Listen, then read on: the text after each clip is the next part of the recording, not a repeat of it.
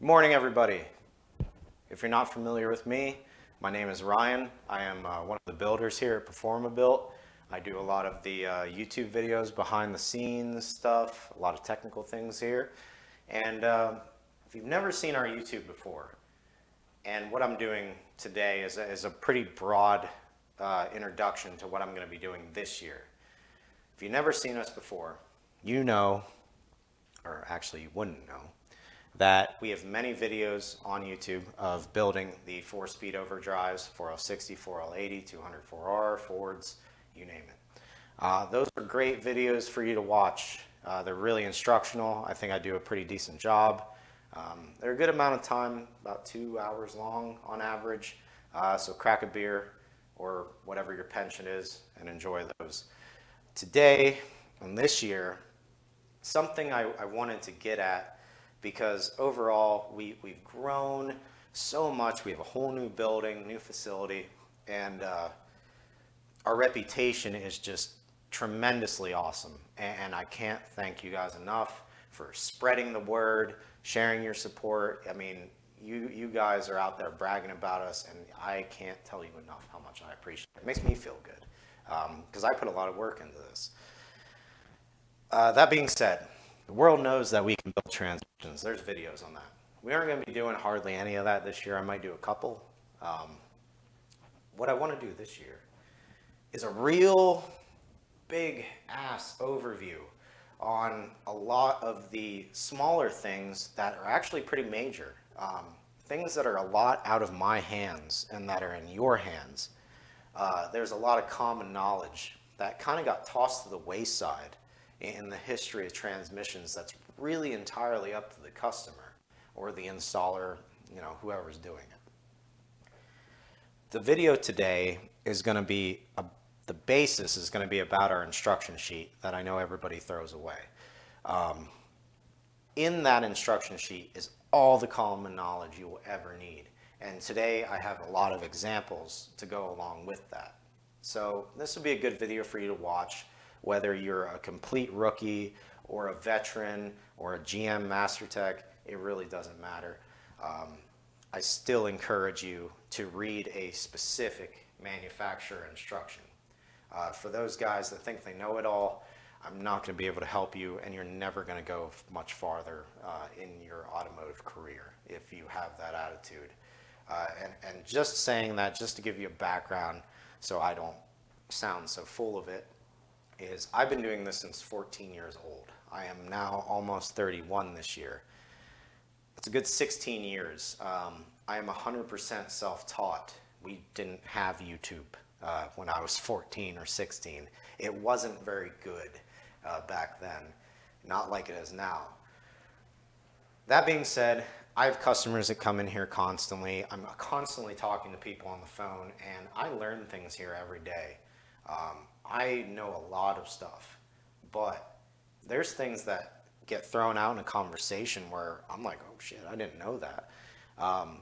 That's the kind of thing I'm stressing, no matter how good you are or how good you think you are. If you're ASE, GM Master Tech, have been doing this longer than I've been alive, complete newbie, I'm only here to help you today. And you should just give it a chance.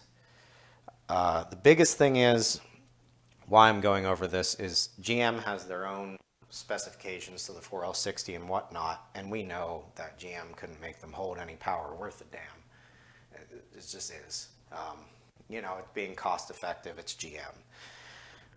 We are a specific manufacturer along with many others, and throughout the years of doing these over and over and over and over again, we've seen all the problems it has, we've seen everything that we can do to it, and we've compiled a lot of that general knowledge into this packet. Where this packet comes into play, if you've never been or had a Performabuilt unit before, or are not familiar with us and are thinking about it, this packet comes in a little care package with your transmission. Now, the reason I say I know it gets tossed to the wayside is because I get every question in the book on the phone that comes from this every day. And I don't even mind answering it, but it would save you a lot of aggravation and everything. If you just looked it up, you would learn something. Where this comes from is, if you've dealt with us before, if you have a unit of ours, you kind of know what we expect. Me and Alan and Frank, we spend a lot of time talking to people, educating them, and telling them everything we could that's in this packet prior to even taking this thing home. I think that's why we have a good reputation, better than everybody's. I think we have the best one. We talk everybody through everything, every unit. I swear we do, and it's pretty demanding considering the amount of customers we have, but it's really worth it because it saves a lot of future headaches, and we just don't have issues like other companies do. You buy another company's, you bought it, they got your money, and they don't really want to hear from me again. We want to see time slips. We want to see your car. We want to see everybody happy. It makes us sleep well at night. And it's a lot of fun because we're out here doing the same thing. I have several cars. Some are broke on jack stands. Others are ripping the streets up. I've failed. I've succeeded. I've done budget builds to expensive ones. It's, you know, when you actually have people that are into that too, we can go do great things. If you've never talked with me, Alan or Frank, like I said, we spend a lot of time with people, and we are available 365 days a week, or sorry, 365 days a year, and we answer the phone till about 9 to 10 p.m. Eastern time, roughly, every night. And we enjoy talking to everybody. We want everybody to have a good experience, and that's why we do this. That's why we work all the time. That being said, we all do this too, so honestly, it doesn't really work. It's really nice. The biggest thing I'm going to go over, like I said, is our instructions and several examples. So kind of jumping in here, and we have a new setup and everything, which is super sweet. So this is what you'll see when you get the transmission. So for starters, you're going to call or go right online, and you will have placed the order. We need a couple weeks to build it. We're very busy, and we have been a small shop up until recently. That being said, you finally get this thing. UPS shows up. It's a big ass box, and you tear it open. You shred it like a kid at Christmas, and there's your transmission that you've been anticipating. You've read a lot of good things about us. Your hopes are high, and we aren't going to let you down. The one thing that bothers me is this gets thrown by the wayside, and I get it. I get it. You know, you've been waiting on this thing, you're excited, you want to put it in, you want to go fast. Pump the brakes, boss. One thing I know about people in general is, and myself included, we don't typically look at the instructions till we've screwed up. And then we might pull it out of the garbage and be like, oh yeah, forgot to put that screw there. This is something to where transmissions are a little bit more technical than how to operate your kitchen blender or assembling that cheap grill from Walmart, or making pancakes from the Bisquick box. It's a little bit more complicated, and that's why I encourage people to read it. Not only is it complicated,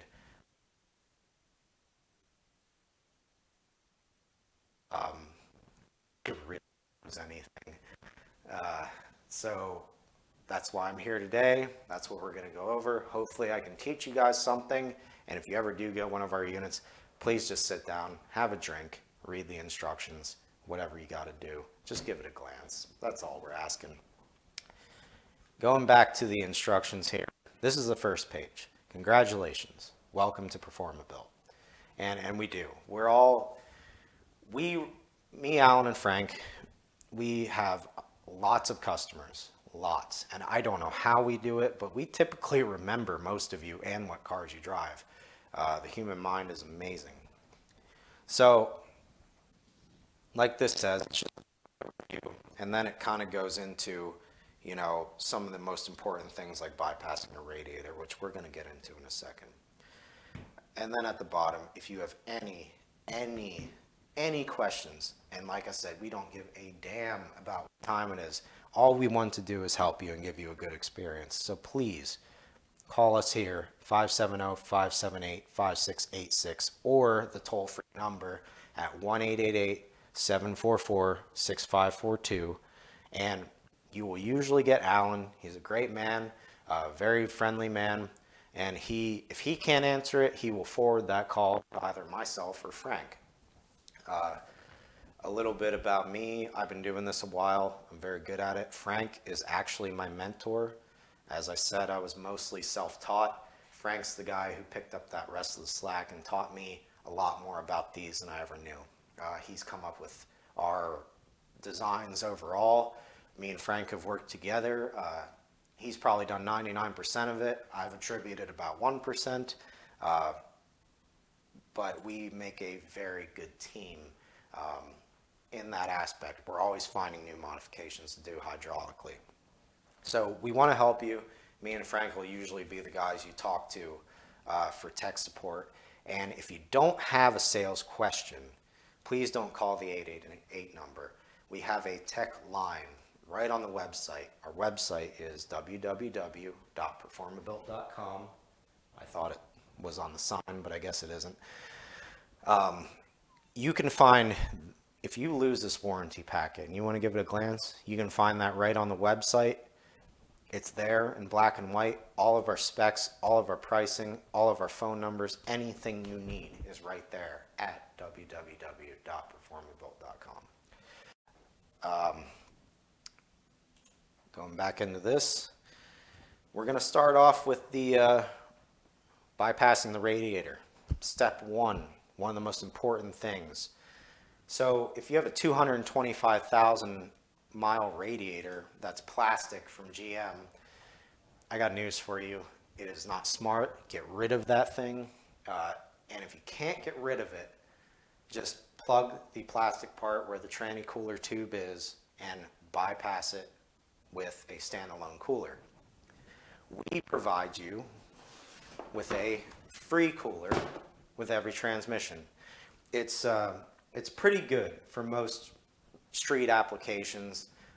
If you're a track guy, I expect you to have a better cooler. But if you're just riding around on the street or cruising, and even if you're getting a little hot, putting a fan on this usually does the job.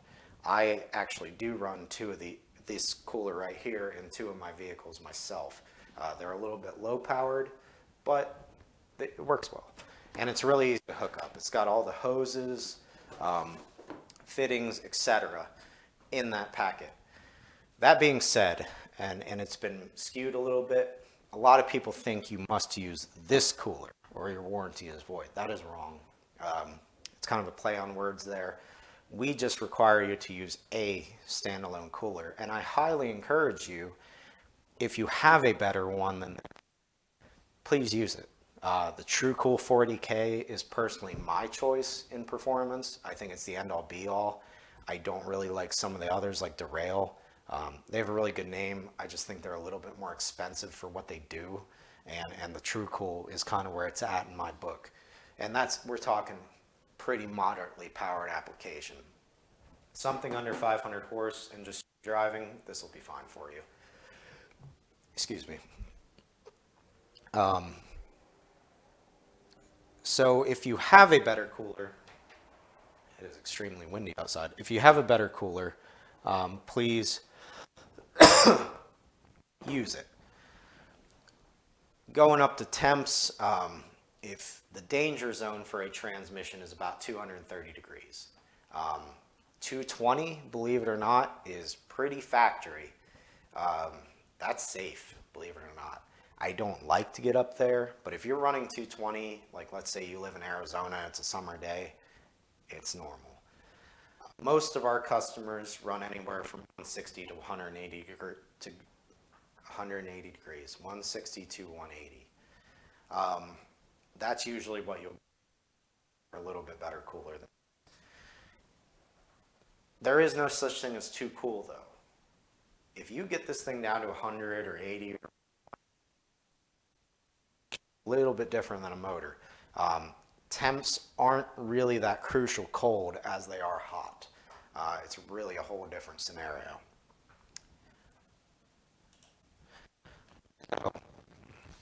page 1 there.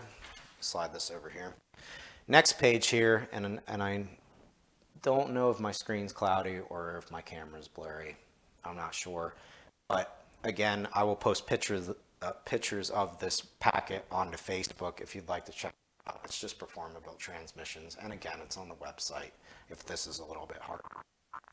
At least you know where to look.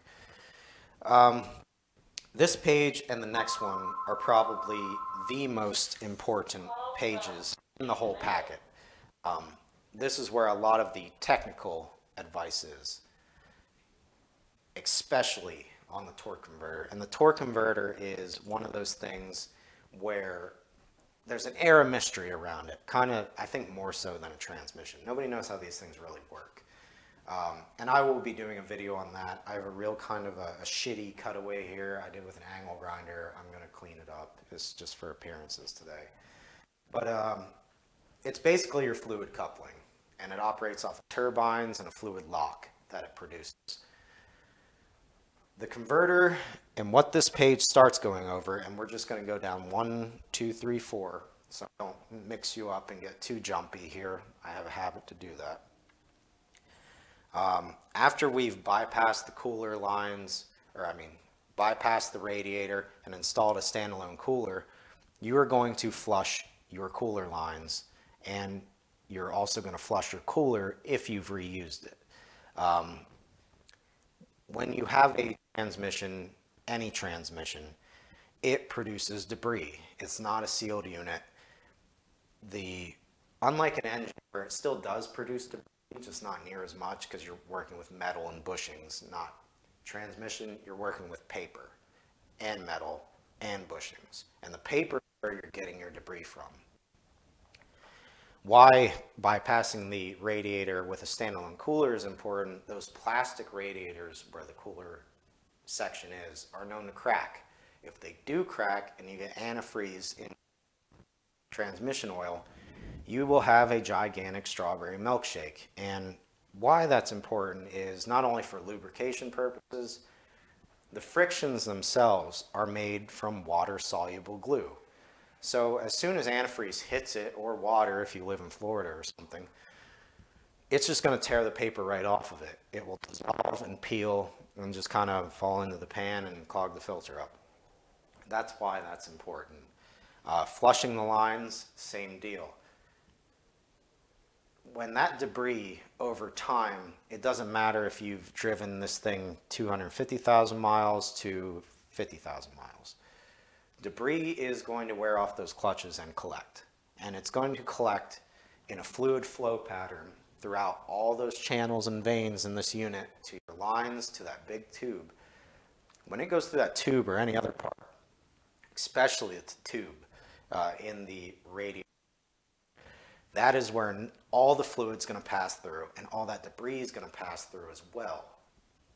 It is going to hit a wall and then finish flowing. You know, nothing is ever really that smooth, where it's just a nice snaky pattern, nothing can really build up. You have corners and cracks and crevices in your whole system. That debris is going to slowly build up in that corner over time. And once you install a new transmission, a new converter, fresh fluid, as soon as that fluid gets hot, it is harder core than any degreaser or anything you've ever come across. Hot transmission fluid is the best cleaner in the whole automotive industry. It will wash grease off your hands, and it will knock loose that debris too. When it does, it will plow that debris through the system and stop the filter up, and you'll burn up. Get a can of cooler line flush at AutoZone, or blow some serious air through it, or both. Do something. Or replace the lines and cooler in general. That's the easiest, simplest way, especially since we give you a free one and a bunch of lines like 20 bucks. Moving on to the torque converter installation. After we verified the lines are flushed, clean, coolers installed, we're starting ready to move along the process here. So before we install the torque converter and the transmission, we want to check the flex plate. Why the flex plate is so important and so kind of not really understood that well is a flex plate flexes. It's right in the name. Flex plate is attached to your converter and the engine crank. The flex plate at wide open throttle will push the converter towards the transmission, and on decel it will spring back towards the engine. That's how it works. Why that's important is the torque converter neck plugs into this piece here inside the pump. This is connected to nothing in the pump. It is a rotor. It makes pressure. Converters do not make pressure. Pressure comes from the pump. This splines into it, and it should see no load or anything. It just spins in there, pumping fluid, making pressure.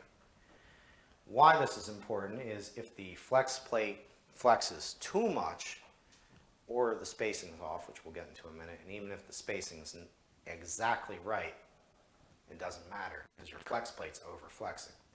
If your flex plate's old and over-flexes, it is going to grind that rotor into the back of the aluminum casting on the pump back, and it will slowly tear that up, and you'll just get aluminum shrapnel throughout the unit. The magnets won't pick it up. It will get everywhere and embed itself. It is a disaster to clean up. If the flex plate also overflexes on the flip side, if it's that bad, the converter, when it springs back, can actually be pulled out of the pump rotor, and when it tries to go back in, since everything's spinning very fast, it will try to not go in the tabs and completely smash itself and completely ruin this. If this gets, it's that simple. That's why having a new flex plate is extremely important, and OEM ones not that much. They're suitable for most applications. You could always nip it in the butt and get an SFI one. They usually don't go bad. They last a long time. So verify the flex plate. Next would be to pretty much check out the converter, give it a look over, make sure there's no burrs on the neck or anything, and then fill it up with 1 quart of fluid. It may take you a while. There are some small holes in there that it all bleeds through, but spend some time and dump 1 quart of fluid. Now, at that point, we're going to install the converter, and I'm going right down the list. We're going to install the converter. And when we install the converter, I have a general guideline right here of you listen for 3 clicks. Now, that's not a rule, it's a general guideline. You need to take that with a grain of salt. 3 clicks may not necessarily seat you, okay? So what you do when you put this in, and please, please, please, these are brand new necks, brand new converters, brand new deal. Everything is going to be tight. New bushings, new everything. It's all going to be tight. And this is going to be dry. So please, before you put the converter in, rub a little tranny oil around the neck and the front pump seal. If you slam this thing in dry like people have in the past, it's going to damage the seal, and you're going to get it installed, and it's going to leak fluid. And we don't want that. That's a pain in the ass. And it could have all been avoided with a little lube. Lube is your friend. When you go to put this thing in, and the seal, O-ring, and neck are a little lubed up to ease it in, and it will be very hard to get in because it's tight, everything is new, you're going to shake, twist, and rock till everything kind of sets. And what's happening here is you have your input shaft, your lockup O-ring area, and this is an LT model. LS is the same deal though. And your stator splines. And all this, it's going to be this shape. Not only that, the final click will be this rotor seating, okay? So you have several things to overcome there, and you just got to work it out. A tip from me to you is the easiest way I've always found to do it, since when you have the transmission sitting like this, you're shaking it in, grab with your palm the top of the converter towards the belt. You can even put your fingers on the belt and just twist and rock it in. What's happening and why this makes it a little easier is the converter is heavy. It's got some weight. It's going to sag a little bit since it's not in. If you start pushing up at the top and wiggling it in, it will sort of more center that and make it much easier to work itself on the splines and the teeth of that rotor. Little tip from me to you, it'll be a lot faster. Once you hear the 3 clicks, or at least if you think you heard 3 clicks, please don't just go by that and start installing stuff. We have a nice little list here. Get a tape measure or a mic, and these specs right here are for every transmission that we do. Here's the 700 R4 4L60E 70 65E 204R. 1.125. The converter pad to the bell. That's the distance there should be sitting inside of it. So from the converter pad to the end of the bell should be 1.125. It's very easy to measure. That's how you know you're in. I wanted to touch on something real quick while I say that, because we only have 4L60E here, okay? Everybody thinks the 65 and the 70 are all these different mythical unicorn transmissions. They're not. It's the same parts, the same thing. The 65 sometimes had 5 pinions. Not all of them did. If you think you got a 65, you're probably wrong. They didn't come in very many vehicles. The 70 didn't always come with 5 pinions, and it didn't always come with shot peen shafts. The only thing that makes a 4L70 a 70 is one extra piece of electronic, which I believe I have. This is a plug, but it's similar to this. It's a plug and a wire and a magnet. It plugs into the back of the pump. It is an input speed sensor. It is only a diagnostic tool to read input speed. It is useless, in my opinion. That's the only thing that makes a 70 a 70. And if you think you need a 70, you really don't, and you're going to end up paying a $500 core charge because they've only been around for 2 years, 07 and 08.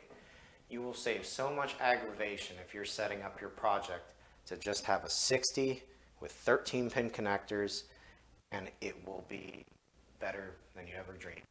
Because when you're dealing with an aftermarket company like us, none of us are following GM specs. GM's going to make it work. So when we have a level 2 4L65, it doesn't get 5 pinions. It gets 4 pinions because it's a level 2. That's how we build it for 700 horse. If you need 5 pinions and you have 800 horse, that's where the level 3 comes in. A 65, 70, all that. A 70 will actually have the input speed sensor, but if you order a level 2 70, it's not going to have 5 pinions in it. GMs put those hard parts in to compensate for shitty hydraulics. We do good hydraulics, so you don't need those big beefy parts. They are available as an add-on, but we just ask you to take into account what your vehicle is doing, how much power it has, how much torque, and everything that you're doing with it, and make your own judgment. Okay, I have 700 wheel horsepower. I'm right on the line of the level 2. I should probably step up to the level 3. Give myself some security. That's what we expect of you. And we base all those on weight. 4,000 pounds. If you weigh more than that, your 700 kind of turns into 6 or 650. That's how it works. I will do a whole nother video explaining that stuff. Going down, we verified our converter is in the bell all the way because of the depth spec we have here. Okay? And that's only for your reference. Moving on, at this point, you would install the transmission. You will, God, heaven forbid, never, ever, do not pull the transmission in with the bell housing bolts. Ever. You will break the pump, guaranteed, or crack the bell. And that is just going to upset you. That is wrong. If you're installing this transmission, you must keep it level, and you push it up flush to the block on the pins before you start tightening bolts. That's how it's done, that's how it's always been done, and that's how you have to do it. If you can't handle it by yourself, which it isn't too hard if you have a nice jack, get a friend to help you. Once we have the tranny bolted up to the block. Everything's kind of installed, which is the next few pages. I'm going to jump around a second, so bear with me. 1 second here. All right. So real quick, before I go back into torque converter spacing, while you're installing this tranny prior to torque converter spacing, we have here several pages that we've taken the time to write for you about how to install and remove one of these transmissions. And then we even have the four-wheel drive section here for a transfer case removal. This is good. If you are new, we got your back right there. Complete instructions, simplified and easy. Now, going back to this in converter spacing. So we've installed the tranny. Those are the next couple pages. Go into converter spacing. This will be the last thing you do. Cooler lines are hooked up. Everything's clean, nice, appropriate. There's a quart of fluid in here already. Transmission's bolted up appropriately. We're going to do converter spacing. And why this is important ties into the rotor. Now, everybody says these rotors are garbage and this and that, and you know, no, they're not. They're actually your best friend. These things are so forgiving and so good. They can pump so much volume. It's a vane pump. These came in the 204R, the 700R4, the 4060, 65, and 70, and they interchange throughout all those units. When we used to build 204Rs, they would get a 13 vane rotor instead of a 7 vane.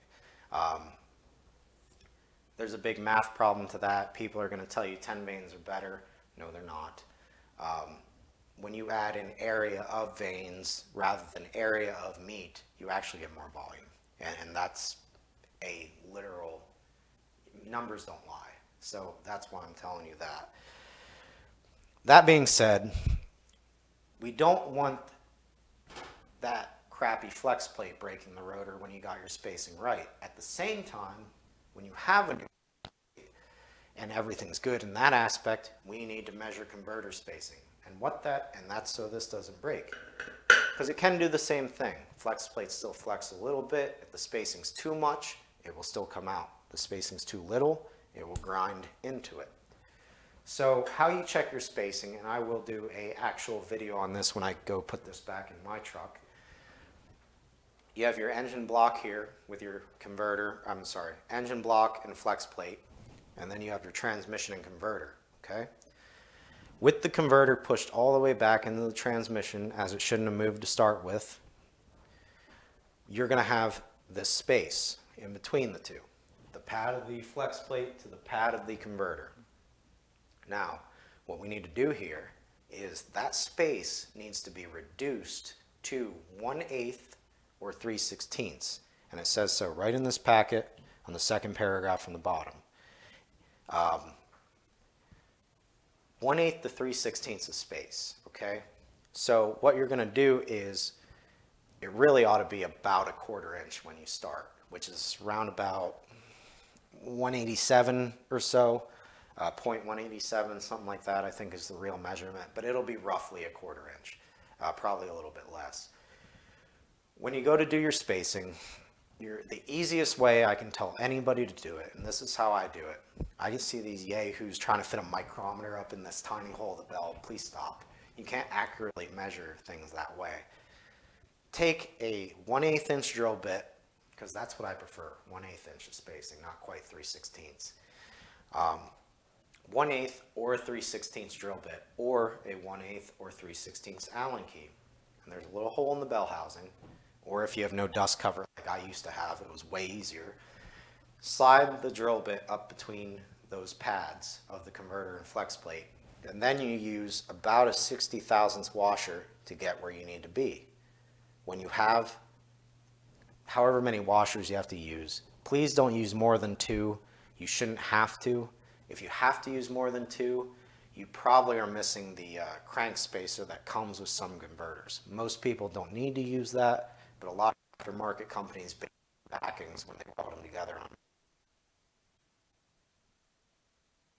manufacturer. If you have more than 2 washers worth, you probably need a spacer.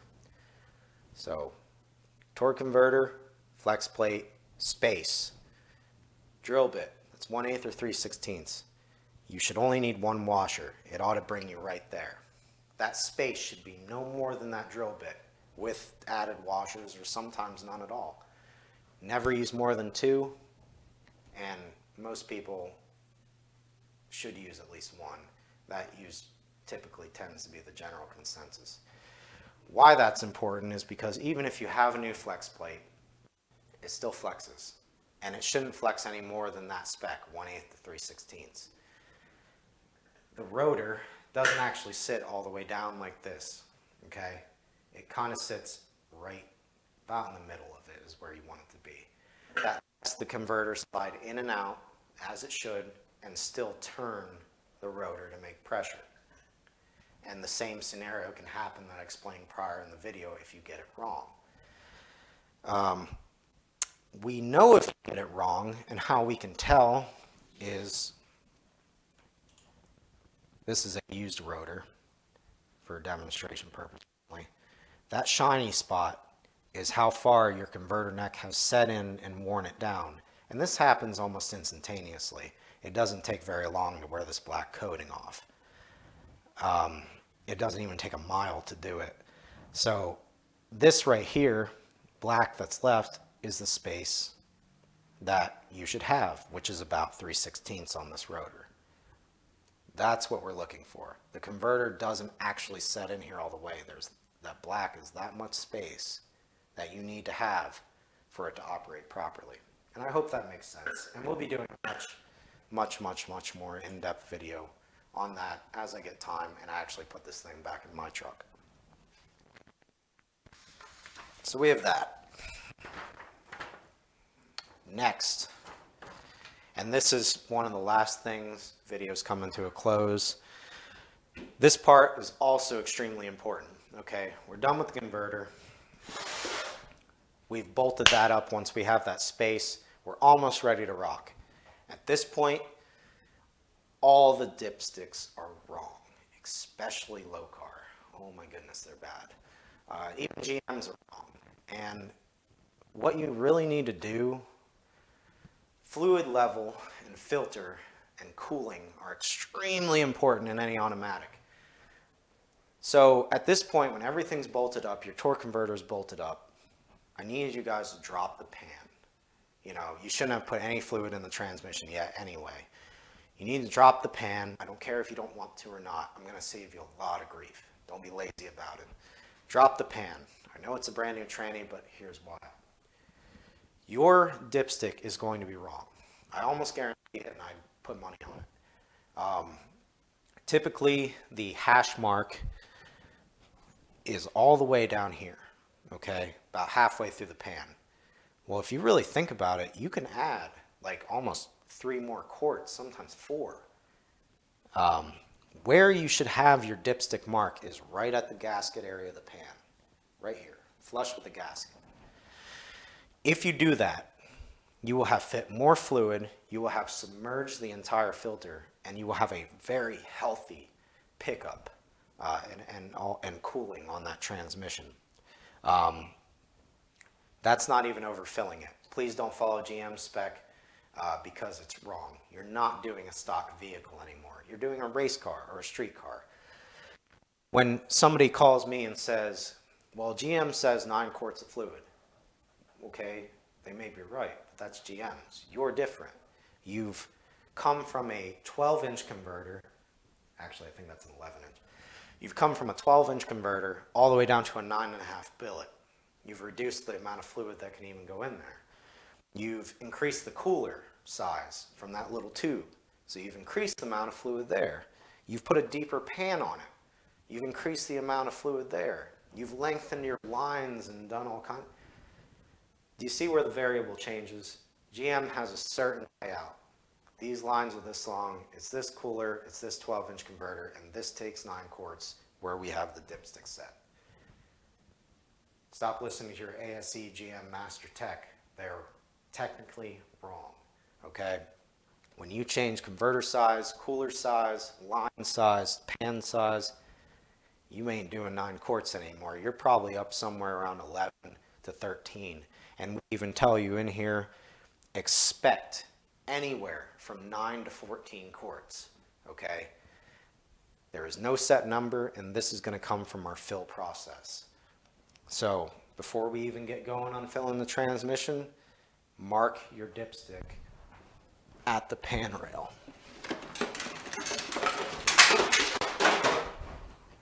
And I don't have a dip boot, and this is an old shitty dipstick, but as you can see, right here is where the hot is, okay?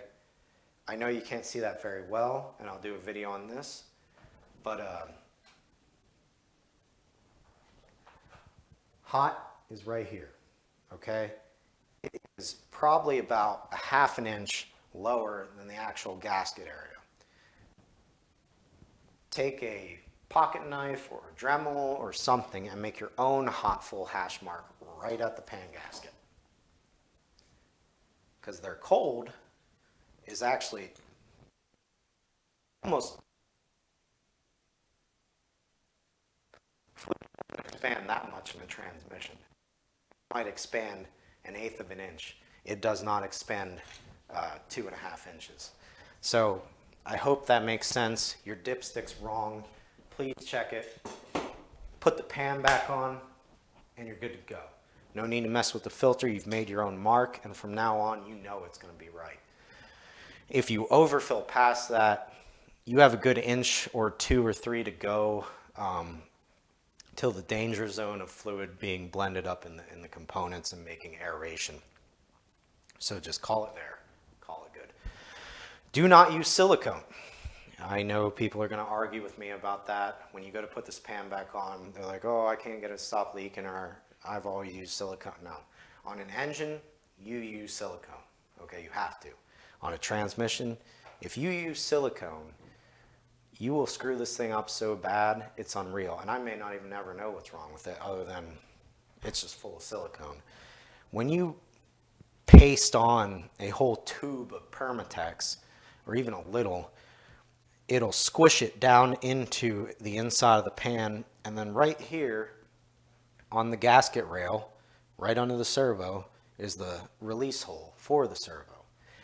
Everybody that uses silicone covers that thing up, and it'll act a lot really funny, like it'll be kind of laggy, and it won't actually shift out of second and fourth.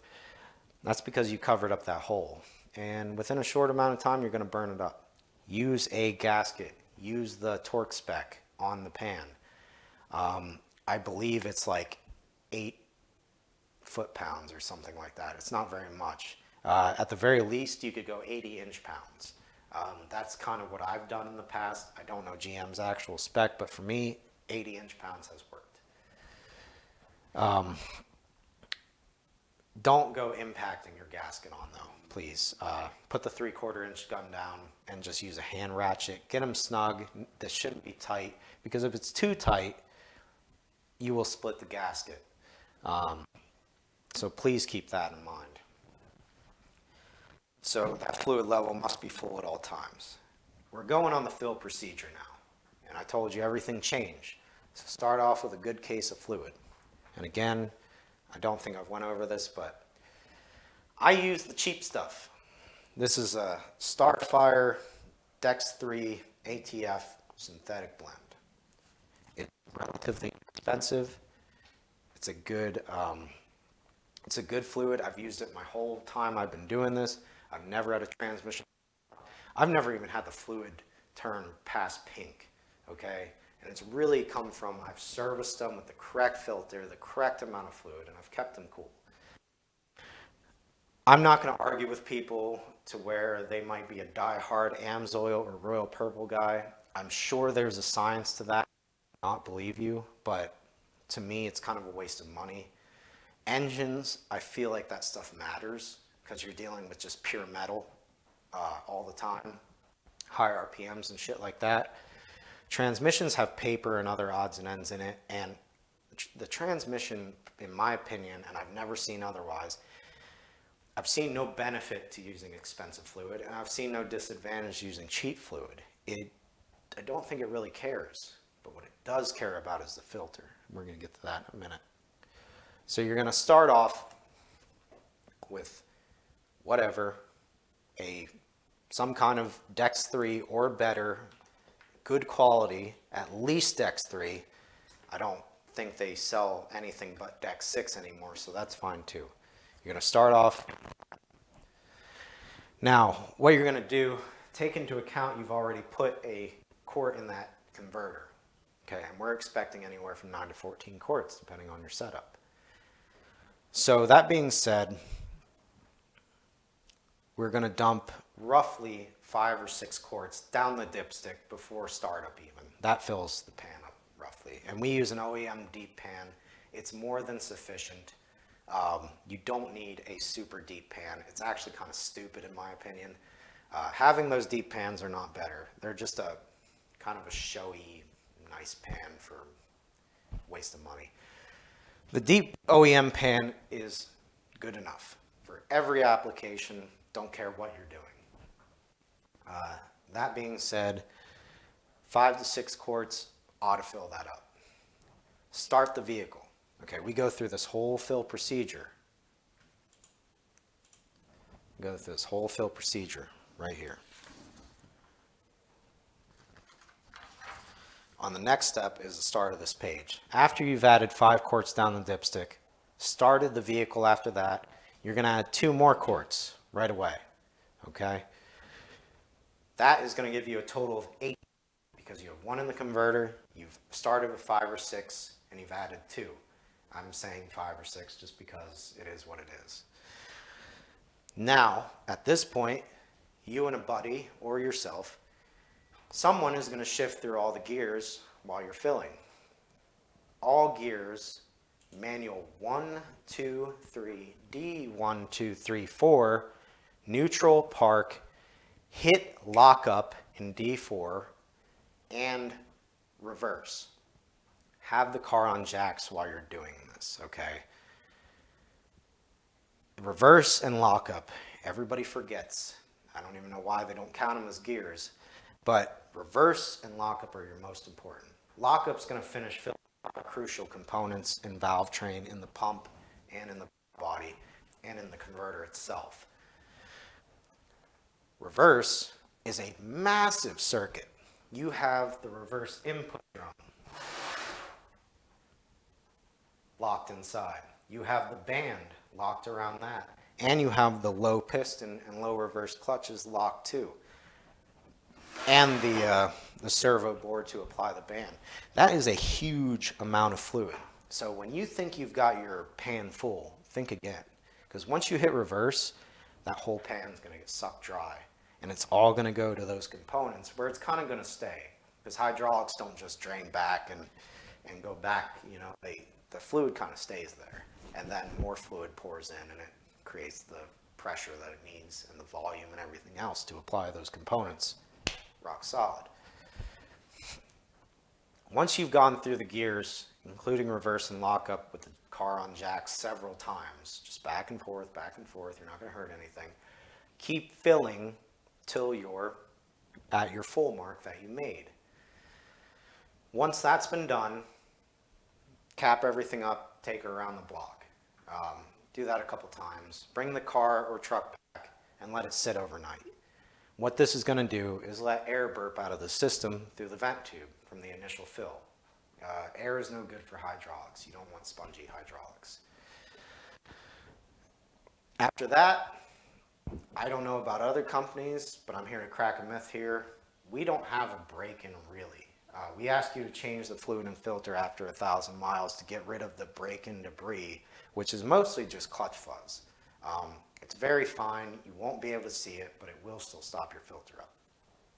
After 1,000 miles, you'll change the fluid with the appropriate filter. After that, I tell people once a year. That way you don't forget. It's always healthy. It ain't going to cost you that much. And everybody's happy. The transmission will last a really long time. So yeah, let the air burp, you know, make sure it's full, service it, And then what I was getting at was there is no break-in. After you've let this thing sit, you're ready to go. Air's burped out, she's full, there's no such thing as too cold. You have an automatic. So when these other companies tell you, you need to drive this thing really nice and easy till 90 days, basically when your warranty's up for most people, and then it fails, and then your warranty's up, but they got your money. So what I'm telling you is, at Performabuilt anyway, we don't have a damn break-in. It's complete BS. It's an automatic. It's going to... You can't make the clutches apply really any softer with your foot than you would any other time. So after you filled this thing up, before your 1,000-mile break-in even, go do your first burnout. Light up a smoke show, race, have fun. That's why you called us. Nothing's going to happen to it. It is a complete myth. There is no break-in on an automatic. Engines, yes, it's a little different. Not with this, okay? And I'm saying that to you personally, on camera, you have it. There is no break-in to our transmission. Just the initial 1,000-mile fluid change. And that's just to get that clutch fuzz out of there, and you have a nice healthy hydraulic system. And after we skip over this a little bit, these are those install instructions for newbies or anybody that has a question. And don't be ever ashamed of that. You know, I'm the first person to tell you I still make mistakes all the time. I forgot to hook up the cooler the first 2 times I did this. Whether it be I was in a rush, I do this all day long, and I'm mad pride when I'm doing my own, or had too much beer. I don't know. It happens. I have 3 and we're done. But one of the last things I want to go over is deep pans and filters. In this packet, it will tell you if you are changing your pan to a deep one, which is completely unnecessary, please call us first, okay? And I will be doing a video on this too.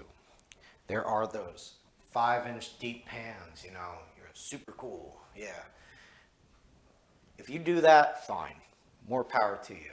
But if you do, there's certain filters that you opt for.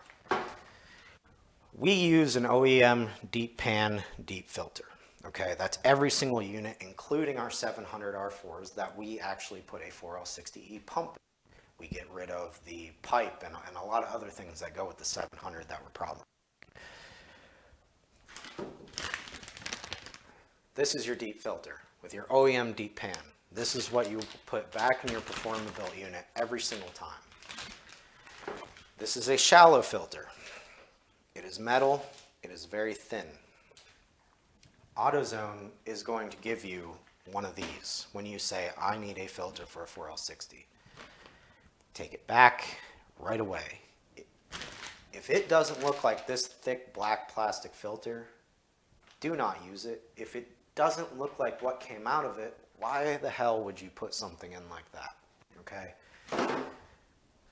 I don't, unfortunately, have a part number to cross-reference that. The easiest thing I can tell you is any 2006 GTO with a 4L60 in it will have that black deep filter. It's the easiest one to do. The shallow filter came in a lot of F-bodies and pre-1997 vehicles, and it was used with a shallow pan that nobody really uses anymore. It creates a whirlpool effect sitting that close to the bottom the way it's designed. And it's a very piss-poor design. GM changed it relatively quickly. Do not put this in a deep pan of any kind.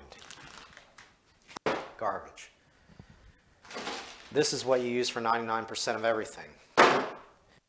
If you're using a super deep pan or a Corvette, you're going to use a C5 Corvette filter. Why this is different is it has a little sump tube, okay? So if you're using a super deep pan and it doesn't come with a little filter extension, you're going to cut 2 slits in this and use this. There's only a couple different kinds of filters for the 60. Do not use a shallow under any circumstances. If you do, the whole point of a filter is to sit at the very bottom of the pan, okay? If you have a filter way up here by the gasket, which that's exactly what this will look like, it's right at the valve body, okay? Your pan is going to be clear down here at the bottom. Number one, the filter relies on the pan to support it and keep it in the pump. It's going to wiggle and slop the more potholes you hit and eventually fall out and you're going to stop moving. The other bad benefit, or not benefit, the other bad thing about using a shallow filter in a deep pan, there's no point because it's sucking fluid off the top.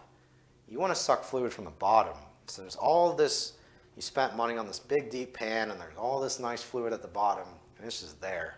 It's not really doing anything. You're going around curves and stuff, that fluid sloshes and it takes fluid away from the filter. You suck a little bit of air, you might even not notice, and you get a burn right there. Keep your filters at the bottom of your pan.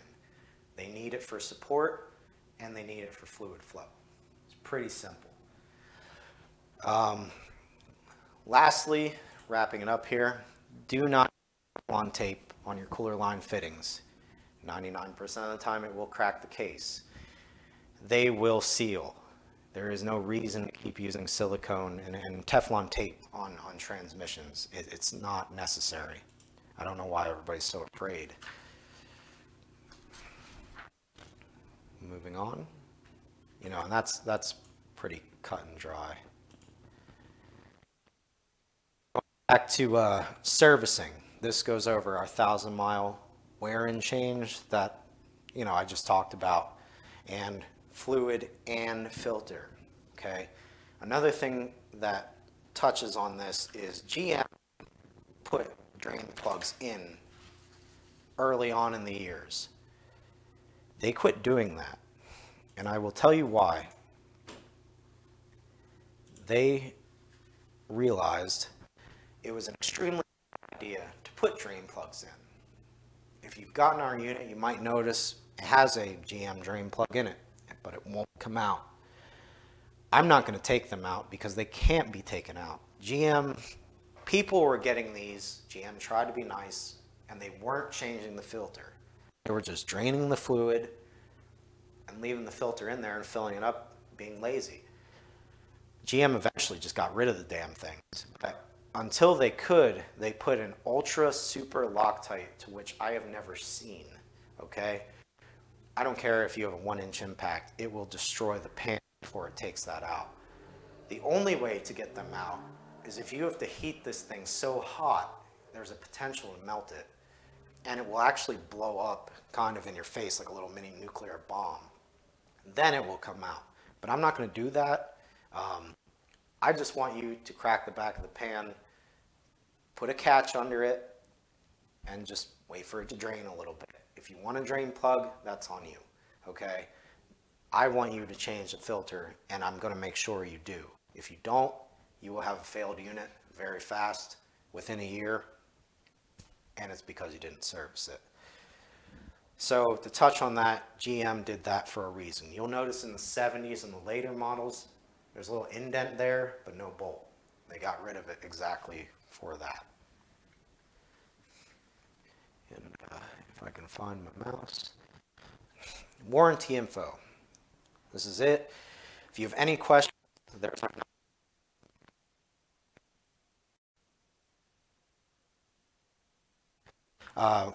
Dex 3 or better.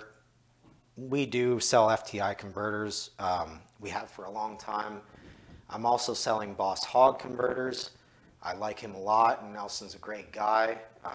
Really knows his stuff, and I'm personally Grand National very shortly. I'm a huge fan. He's very knowledgeable. But for the FTI guys, if you choose to buy their converter through us, they actually have put time and effort into researching a fluid. It sort of makes me itch, but it works good with their converters, so if you wanted to use that, fine. Otherwise, if you can't afford it or you don't want to, do what I do, Dex 3 or better. And the last 2 pages here are going to be overall the entire warranty, which, you know, to comfort you guys a little bit, when you hear warranty, everybody kind of gets weird and freaks out a little bit. If you've ever dealt with us or talked to us, and I've explained that we're all doing the same thing, we're nice as shit. We aren't going to wave a contract in your face. You know, if it's your fault, it's your fault. We're going to call it. If you're honest, have good communication about it, admit you fucked up, we might do you a solid. 99% of the time, we just want to take care of everybody. We get mistakes happen. All we're asking for is communication. The only things we just about don't cover in that list are breaking the pump on install, getting antifreeze in your system, or using the wrong filter or not filling it up. Any of which we can easily tell as soon as we get the unit back, just like the converter spacing, which we also don't cover. If you mess this up, it's on you, not me. I might do you a favor, but it's going to be based on situations. So that's kind of it, guys. I wanted to really go over that with you. Please, it's very great. We've done a lot of little stuff in this video, and this is going to be your best friend. If you don't have a copy, and you print it on the website. If you have any questions, give me or Alan at that number provided. And if anything, just visit www.performabuilt.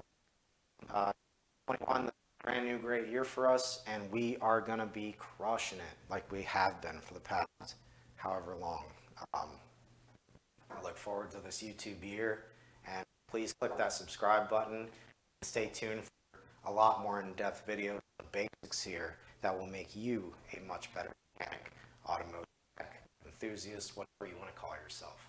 I love you. Appreciate it, guys. You're awesome. Thank you for all your support.